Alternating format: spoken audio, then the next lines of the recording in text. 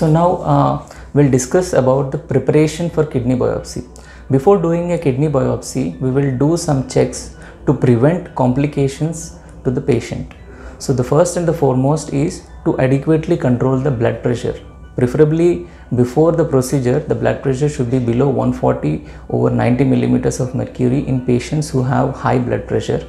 And we will do urine tests to see whether the patient have any infection in the urine, or we will do ultrasound of the kidneys to see whether the kidneys are in proper size and in the position.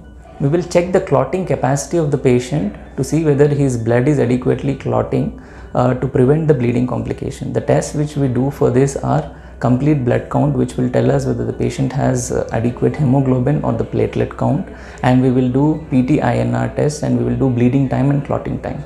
And before doing procedure, we will also check whether the patient is on any medication which will thin his blood, like blood thinners or like aspirin, clopidogrel, or the drugs which will prevent the clotting of blood like warfarin or dalteparin. So before doing the kidney biopsy, if the patient is on aspirin or clopidogrel, we will stop these drugs at least 7 days before doing the procedure.